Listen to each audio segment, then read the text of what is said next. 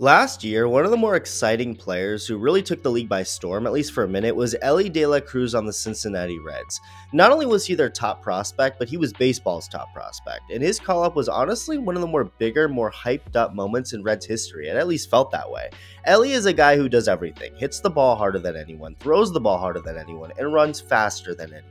The Reds have a fun, interesting young group of players right now, and Ellie showed some of what he's capable of doing.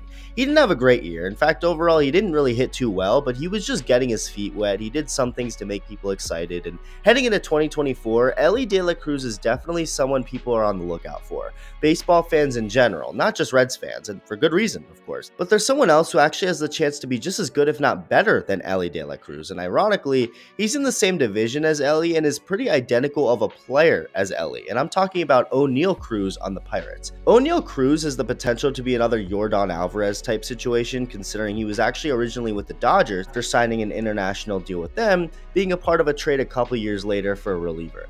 That's basically exactly the same situation. Yordan has gone on to prove that he's arguably the best hitter in baseball for Houston, and Cruz is definitely someone that I at least have high hopes for, even if he doesn't necessarily hit as good as Yordan. Now Cruz, unlike De La Cruz on the Reds, has been around actually since 2021. I mean, he barely played in 2021, but he played in the last couple of games and did real well, going on to have his official rookie season in 2022 where we really got a taste of what this man can do. In just 87 games, Cruz smoked 17 home runs, drove in 54 runs, and on defense at shortstop, he was just throwing cannons over to first base. It was pretty surreal to watch. He even hit a baseball 122.4 miles an hour. The hardest recorded hit in the StatCast era, a record that still stands today, and it's going to be hard to break.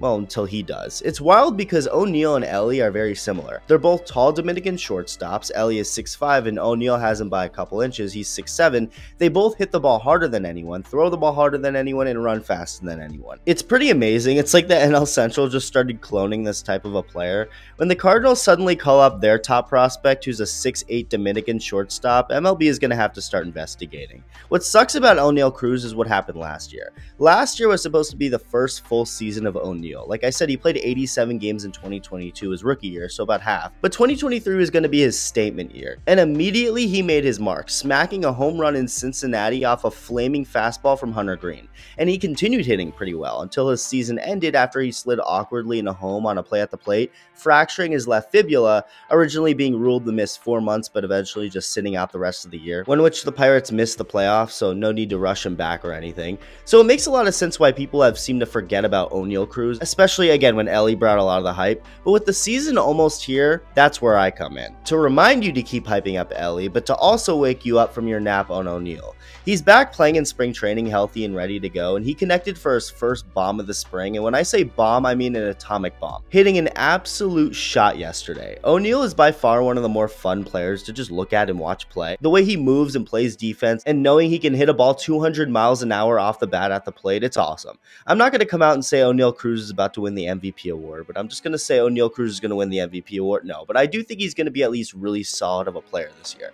Remember, he still hasn't nearly played a full year yet. 2022 is by far his most games played, but his time in the big leagues so far really has just been Oneil getting his feet wet and breaking into the league. 2023 was unexpectedly cut way short. There's not much that could have been done there to prevent that, but I'm hyped to see what Oneil Cruz has in store for what hopefully will finally be his first full go at it with the Pirates. I was on the Pirates bandwagon last year, and I'm sticking on it this year, even though their expectations seem to be low by most fans. I genuinely believe this team can be a contender, and if Oneil Cruz delivers, that belief will skyrocket. If you were investing in a player for 2024, put some money in Oneil Cruz. His stock seems to be low right now, and nobody seems to notice him. It's like investing in crypto in 2009, so I guess, fantasy baseball. If you're playing that this year, draft him. That's my expert analysis and prediction. I'm no expert, and this prediction can very well end up screwing you over, but hey, I have a lot of faith in Oneil Cruz. I think he's going to be a monster. Let me know what you think. Thank you for watching, and I'll see you soon.